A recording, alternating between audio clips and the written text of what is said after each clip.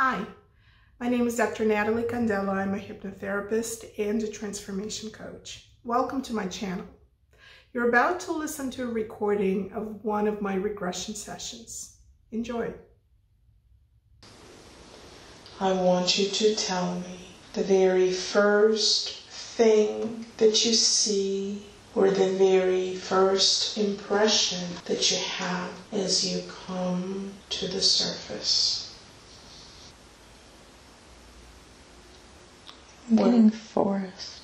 It's like morning, a lot of birds, like the sun is shining through.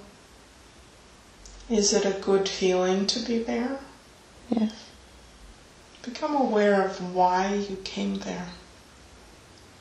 I don't know, just standing there in the forest. There's a lot of birds. I can just hear the birds and feel the sun and like the trees all around, but I don't know what I'm doing there. Is it a calm day or is it windy? It's a light breeze. Do you get a sense that it feels familiar? Do you come there often, or is this an unfamiliar place? It feels familiar. So what I'd like you to do now is look down at your feet and tell me what you're wearing on your feet. Bare feet. Okay. Now become aware of the rest of your body and tell me if you're wearing anything on your body. I'm getting Native American type. Describe it to me. Brown cloth, turquoise beads. Where do you wear the beads? Around my wrists, my neck, hair. Are you holding anything in your hands or are you carrying anything? No. Are you in a male or a female body? Female. Young or old? Young. But at what age? Early 20s. Are you healthy? Yes. And so as you look around, an awareness will begin to dawn on you of why you are there in the woods. I feel like I come here a lot. And do you come there for a particular purpose? Because it's peaceful. Is it this spot or just into the woods? It's just this spot. It's too loud where everybody is. And I come there because it's peaceful to get away from everybody. There's like a boulder I sit on. And go ahead and sit on that boulder now. And tell me how it feels to sit on that boulder. It's calming. There's a waterfall. Like you can kind of see a waterfall nearby. Do you hear the water? Yeah. And do you go to that waterfall or you just listen to it? I just watch it and listen to it from the boulder. And when you go there to have that peaceful moment to yourself, does it help you center yourself or do you just go there to relax your body? To clear my mind and relax. And how long do you stay there usually? Quite a while. Don't you have work to do with the others? Not really. On the count of 3, I'd like you to see yourself standing in front of the place where you live. 1, 2, and 3. And tell me what you see. A hut. What shape is it? Square. What is it made out of? I think clay. It's brown. And there's a window in the front.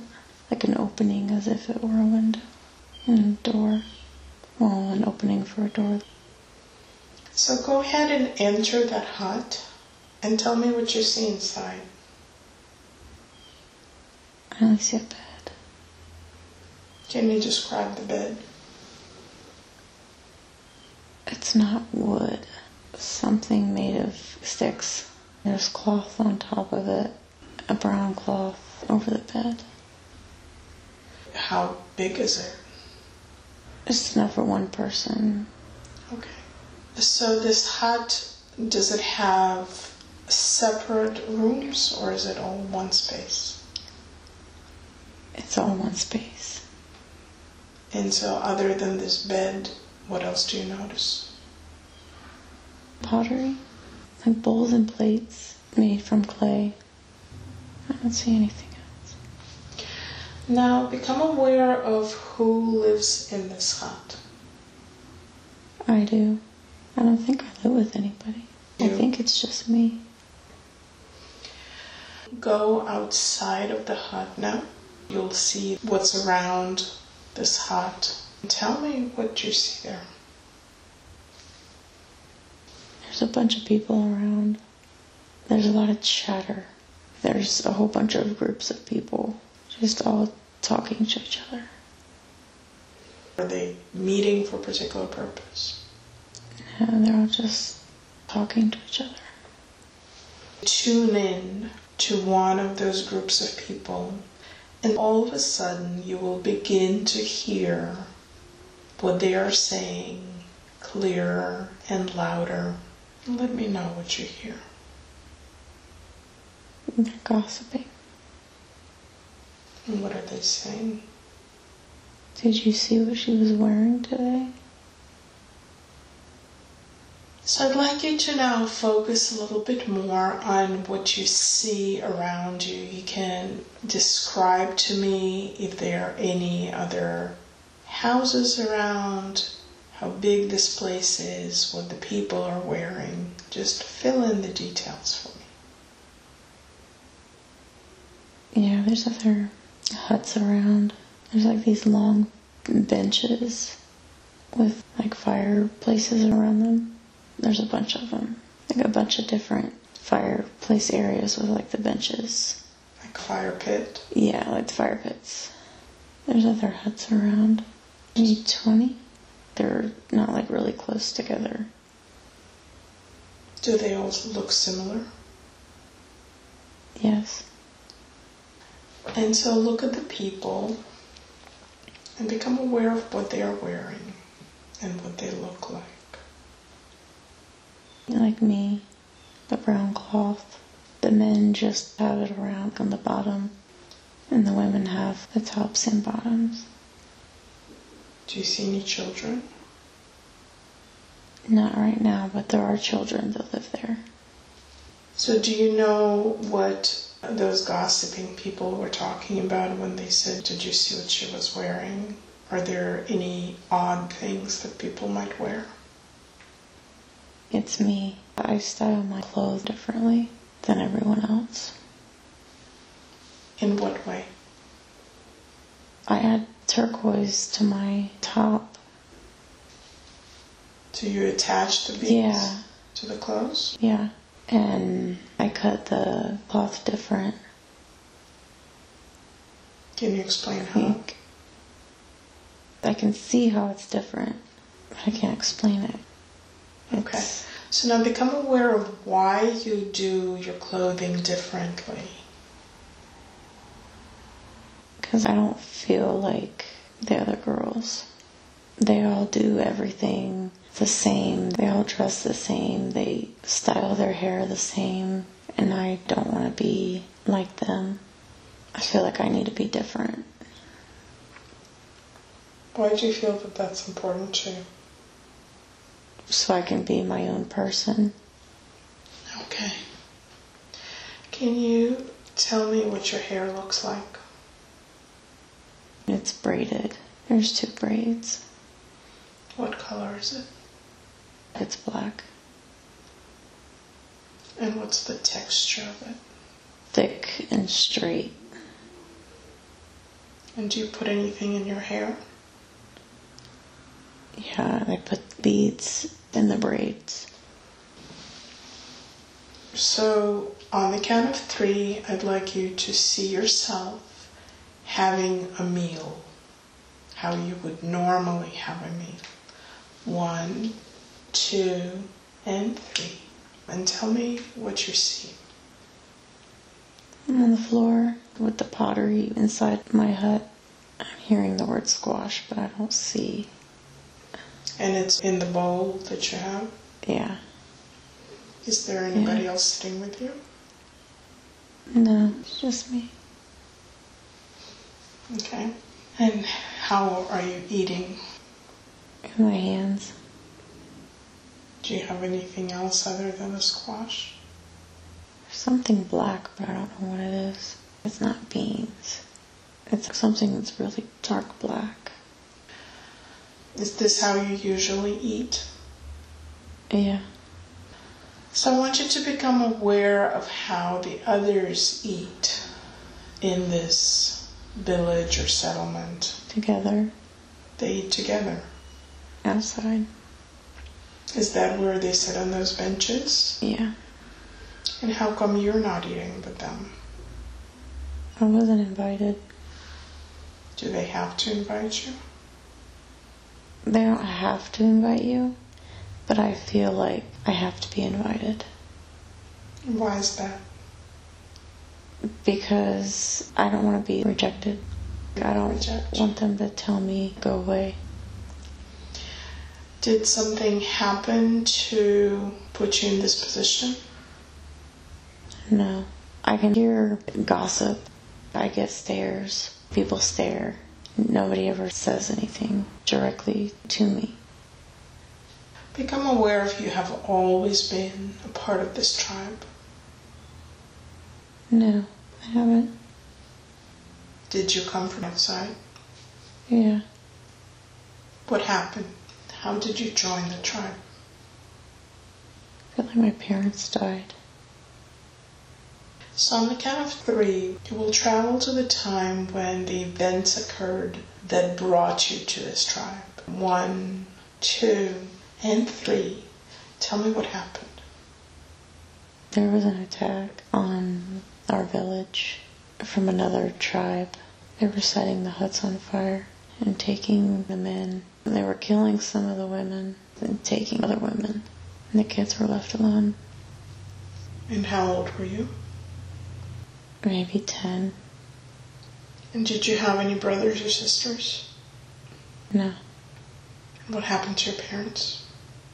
My mom was killed, and my dad was taken, and he was later killed. They were taking them for like a human sacrifice to please some god. And how was your mother killed? She was stabbed. She was with my father. She was resisting, and she was stabbed. And did you see all of that, or were you somewhere else? I see it, but I'm a ways away, hiding behind something. Let's move forward to the end of that ordeal. Once they left, tell me what's happening now. It's just the kids there and bodies everywhere. Are you together with the kids? Yeah. We don't know where to go or what we're going to do. How old are the oldest kids? Teens. Are they in charge? I'm not listening to them. There's other kids following them, but I'm not listening to anybody. Why is that? I don't like taking direction from other people. I don't trust anybody. Do you have a reason not to trust them? Not really. It's just the way I am. So I'm going to count to 3. On the count of 3, you will travel to the source of this mistrust. We'll travel to the time when something happened to make you lose faith in those around you. 1, 2, and 3. Tell me what's happening. My dad came straight to my mind. Just of constant lies and deception, constantly being lied to. And it's your dad in the current life? Mm-hmm. So again, as I count to 3, you're going to move back in time to the time before that experience in the village that was burned, where your mistrust of authority began to be shaped. 1, 2, and 3. And tell me what comes to mind. My mom and dad are arguing. They're fighting about something. Is that in this current life? No. Yes, in the burned village. And how old are you at that point? Maybe 7. And just become aware of what they're fighting about. I think my mom was sticking up for me. Is Dad accusing you of something? Yeah. He's saying that I did something that I didn't do. And how does that make you feel? Sad, because I know in my heart that I didn't do it. And he's swearing that I did. He's like screaming it. What is he accusing you of? I don't know. And what is your mom saying? Calm down. She would never do that. Why do you feel that your mom believes that you would not do it and your father believes that you would? I don't know. She feels like she has to defend me, but she also knows how he is, that he overreacts. Oh, I see. So move forward to the resolution of that event. What happens? He apologizes, but he still doesn't believe me. Why does he apologize? My mom made him for the way he overreacted. But in his mind, he knows I did it. And so what happens after this incident? How does it affect your relationship with him? He doesn't believe that I'm telling him the truth, and I feel hurt that he would think that. Does it affect your behavior? Yeah. In what way? I feel hate towards him. I'm always being accused of taking something. So there are multiple instances like that? He's always accusing me of either taking something or anything. Like I automatically did it. Why do you think he does that? I don't know. Are you his biological child? I believe I am. And so how does that later transform into not trusting anyone? Because I don't trust my own parents, so how can I trust anybody else? Do you not trust your mother either? I do, but I don't. I feel like she's afraid of him. So she sticks up for me, but she never pays attention to me. So I kind of like resent her for not sticking up for me the way that she should. So let's go back to the aftermath of that horrible event when people were killed and houses were burned. And now that you are with other children and you don't trust them to make decisions, what do you decide to do after that? There's a group of people that stay with me, like huddled around me, waiting for me to tell them where we're going to go. They see you as leader too? Yeah. And what do you decide? We stayed there the first night to get some rest because it had been a long night, and then we left. And where do you go? We found that other village. Did you know it was there? No. And how far did you have to go to find it? It was the entire day. And what about the other kids? Did they stay behind? I think they stayed. The ones that didn't go with me. And so when you come to this new village, what happens? How are you met? We all come really dirty, tired, and dehydrated. And they take us in and give us water and set us on the benches by the fire and ask where we came from. Oh, I'm getting a cramp in my foot. As you take the next breath, your body will relax and feel very comfortable as your feet relax from that long journey. And as you warm up by the fire, you will feel more and more safe and comfortable and at peace. And just become aware if your leg was affected when you came from that journey. Did you hurt your feet? Yeah, I did. Which foot did you hurt? My left. What happened to it? I feel like something really heavy fell on it. And were you able to heal it? They did at the village. So just experience that weight lifting off of your foot and your foot returning to its normal, healthy condition and state. That trauma leaving your body in all times, past, present, and future. And so tell me about what happened next after you told them your story. They fed us and then showed us where we'll be sleeping. Did you stay inside of other people's huts? No, we had our own hut. And how many of you were there? 5. And were there some kids that were older than you? I was the oldest. Okay. Take me to the next significant event after that day. How did the others integrate, or what happened to them? The other kids went with other families. I stayed alone. Why did you choose to stay alone?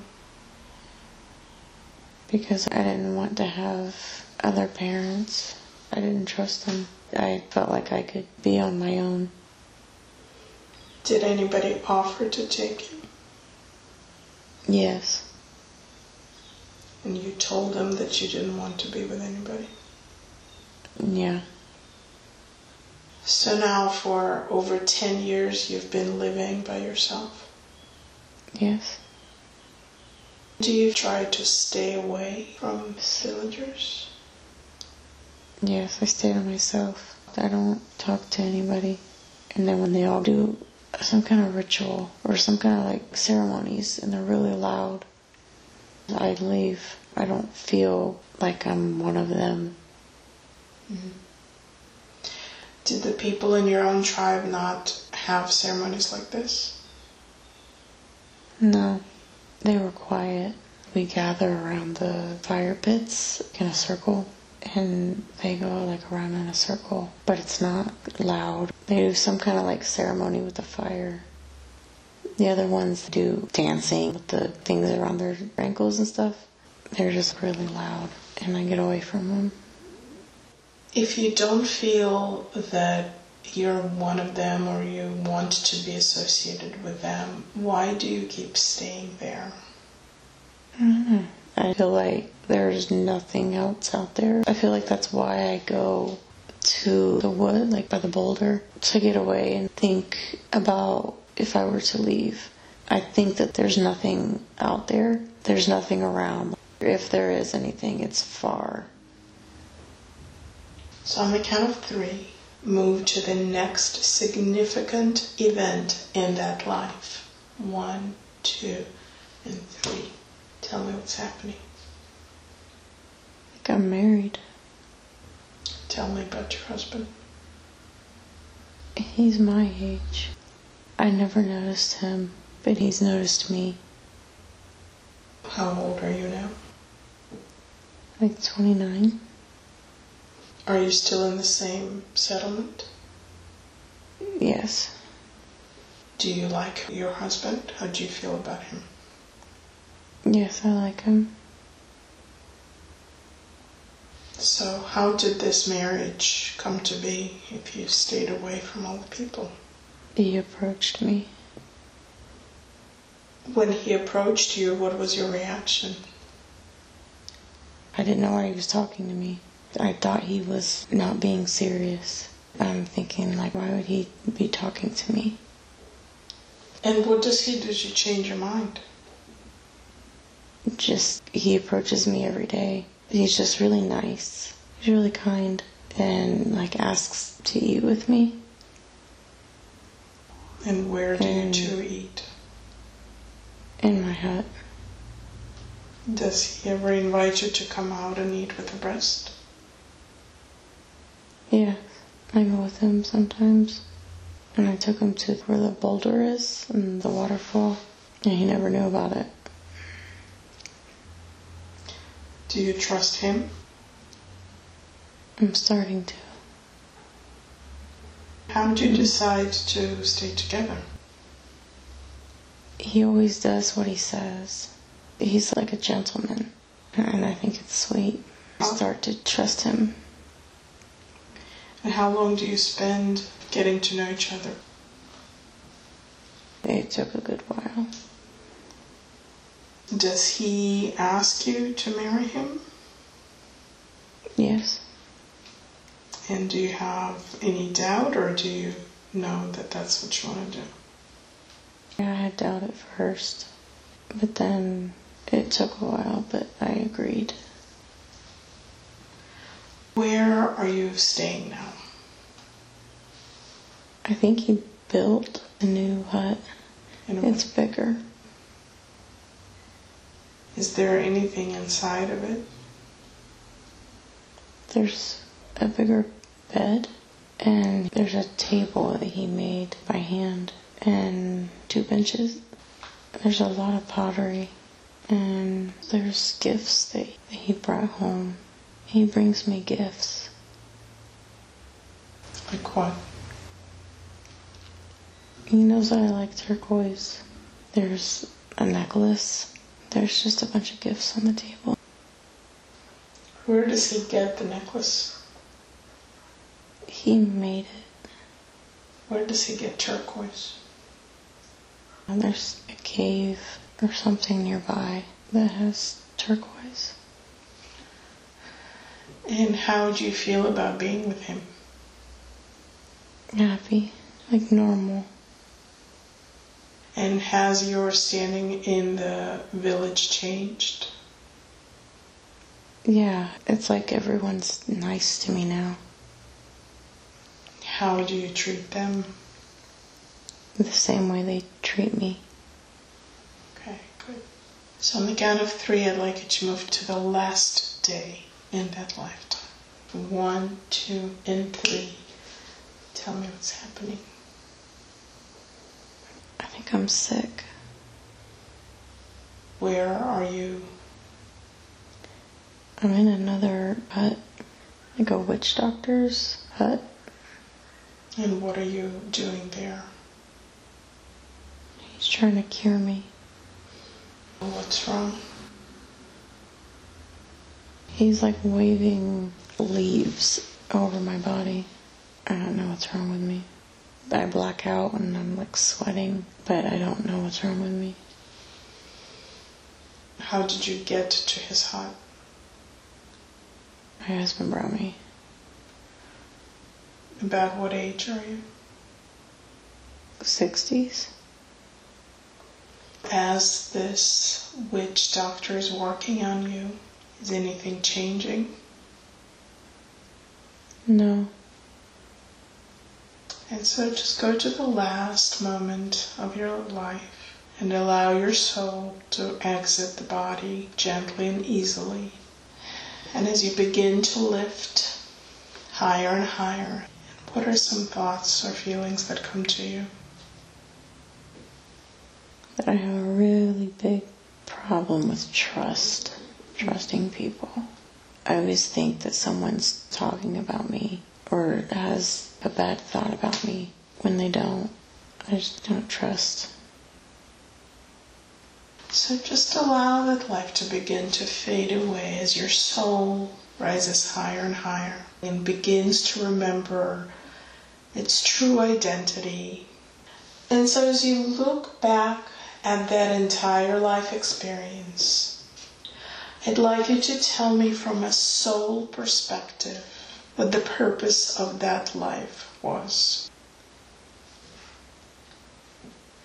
To learn to trust or to not trust. Like knowing who to trust and knowing who you can't. To not trust only those that actually did something and not punish everybody. Mm-hmm. And in that place where you feel comfort and peace, there is usually a review of life, where you review whether what you intended to experience went well, what things you succeeded with, what things you need to experience some more. You will begin to gain a greater perspective on that particular life experience. You will also begin to gain a perspective on the significant relationships in your life, because all of them contributed to your overall learning. So as all of that awareness flows into your mind, tell me what you understand now.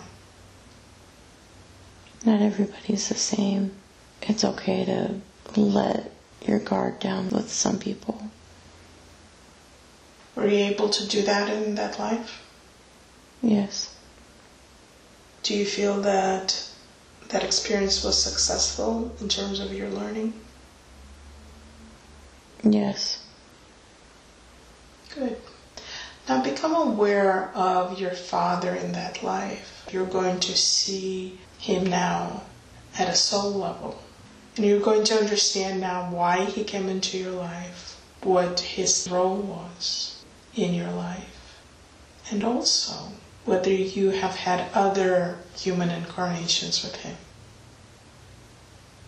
He's supposed to teach me that not everyone tells the truth, but they believe it's true. Everyone has their own subjective reality that they experience. Yes.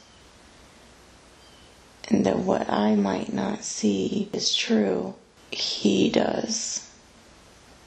So in his world it was real, and in your world it wasn't real? Yes. Okay. What was the significance of that lesson for you?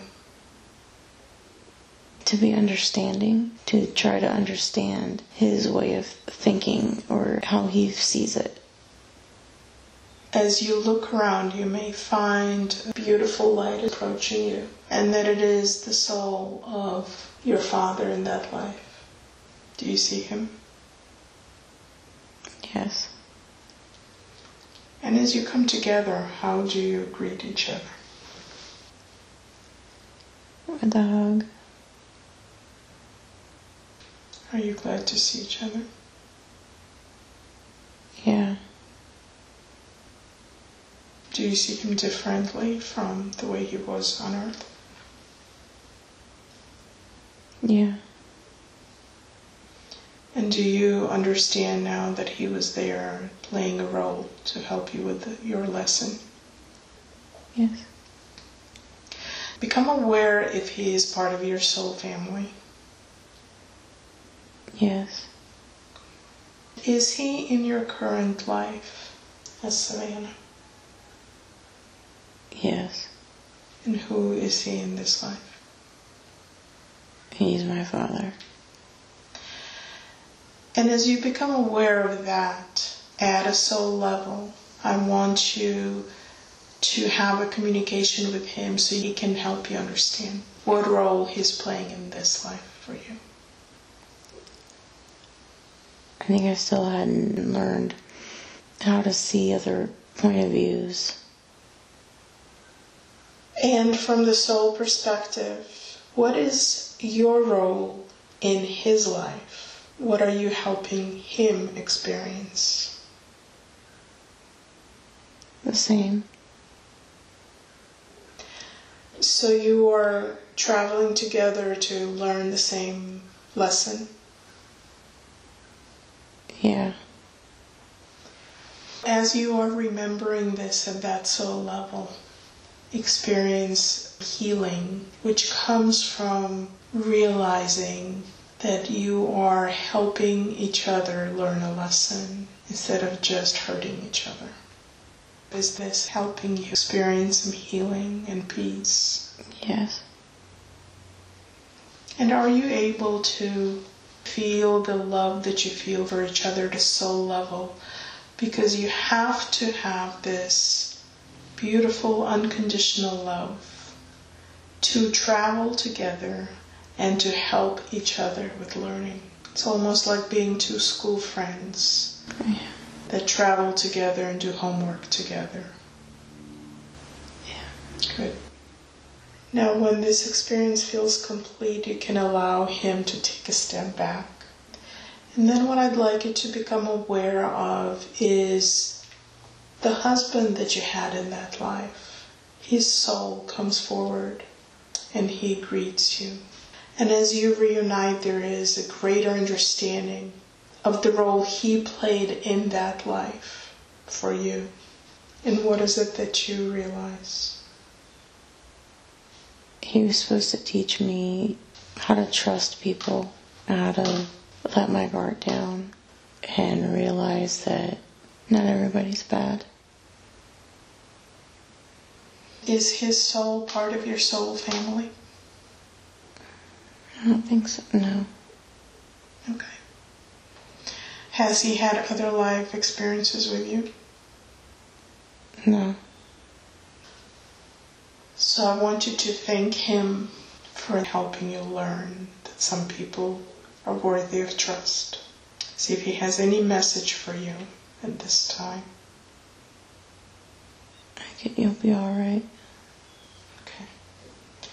And just allow him to step back and fade away.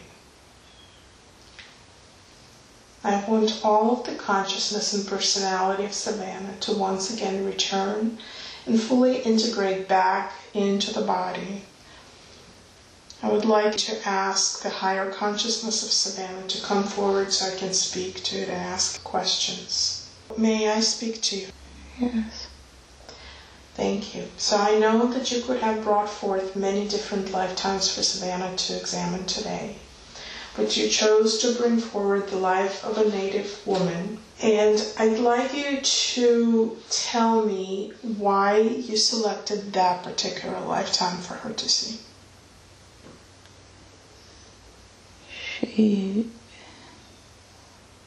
Just speak the words as they come to you. She's fighting me. I know. If she can step aside and have a moment of trust, the way that her husband showed her. That's her problem. She doesn't trust not even herself. Right. And I wonder if she can allow us 10 minutes of conversation where she suspends this mistrust and disbelief. And then 10 minutes from now, she will pick it up again and put it back where she usually carries it, if she chooses at that point. Would that be okay with Savannah? Yes. So as the higher consciousness steps forward, let me ask you again, why was this life significant for her to examine? It was important for her to see that her father is the way he is because he's only teaching her a lesson that she put in place. So ultimately, she is still in control at some level. She made the choices and she put this in place. Yes. Can you help her release the pain associated with some events in her childhood that kind of reinforced her mistrust? Yes. Can you allow her to vent that pain, that mistrust, through the opening in her heart as she feels that center of her chest opening up like a vent, that lower vibration energy begins to vent out, and replace it with light and begins to heal her wounds of the heart? Yes. And there might be a sense of lightness as that weight is lifting off of her shoulders. Yes. Beautiful, thank you.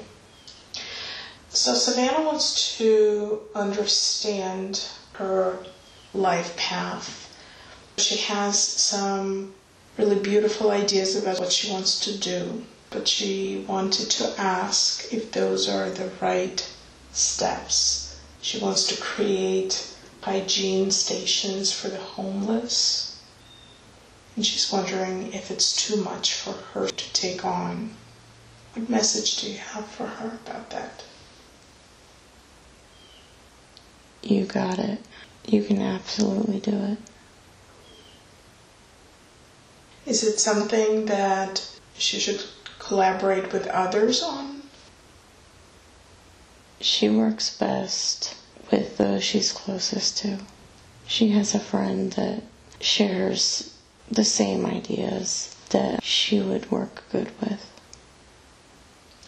Thank you. Now she's also getting a real estate license and she has a notary certification. Are those things a good match for her? Absolutely. Wonderful. Is there anything else that she should focus on that she is not aware of?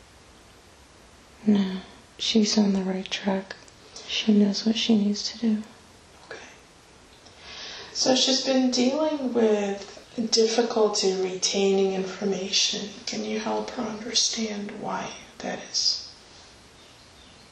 She has a lesion on her brain. How did she get it? Is the lesion something that can be healed? No. Was it meant to be there? Yes. Was it meant to make it difficult for her to retain information? Yes. And why was it significant for her to experience this challenge?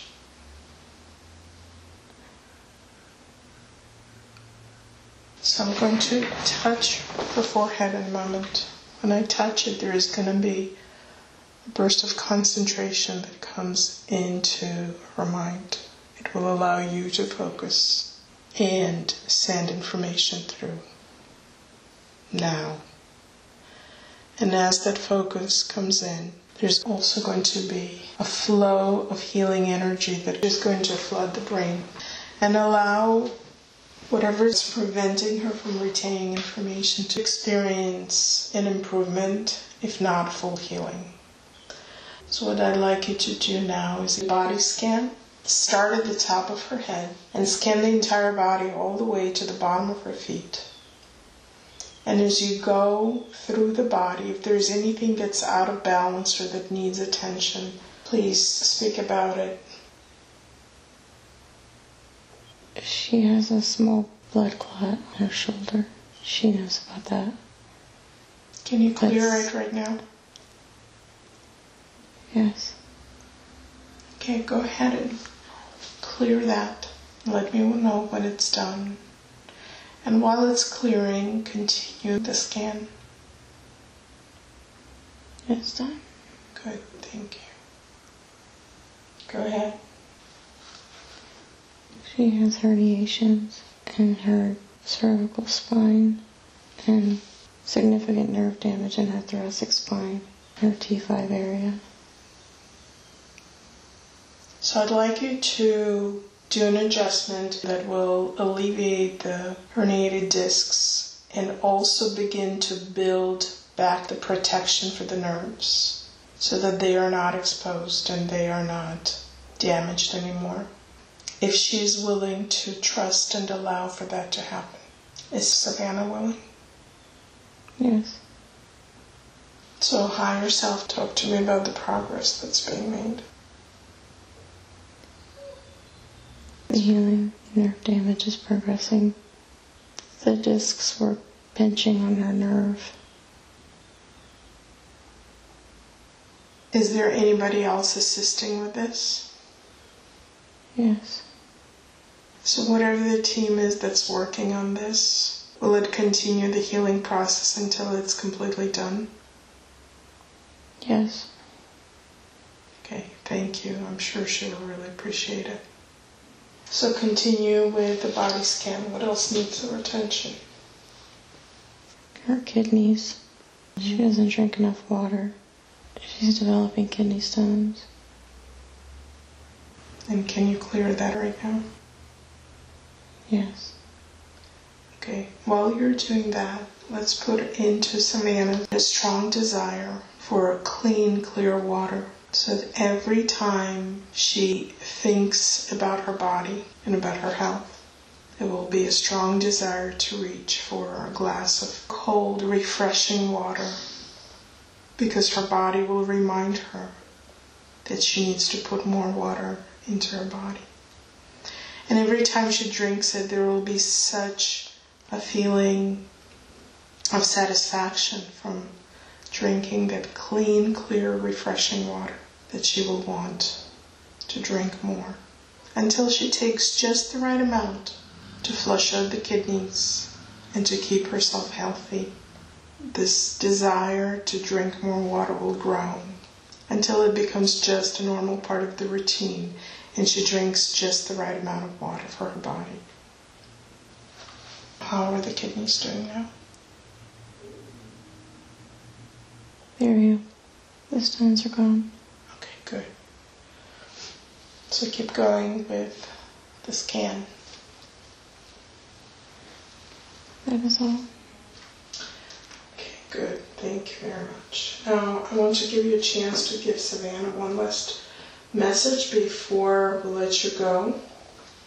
So is there anything that you want to say to her directly? Yes. Go ahead. Learn to love yourself more and know that you are enough. Not everyone is your enemy. You are doing great. Thank you. So now I'm going to ask the high consciousness to recede to where it belongs with much love and thanks for the help and information that it has given Savannah today. Welcome back. I hope you enjoyed the session. Please don't forget to like, comment, and subscribe. And if you click on the bell, you will be notified of any of my future postings. Thank you. Bye.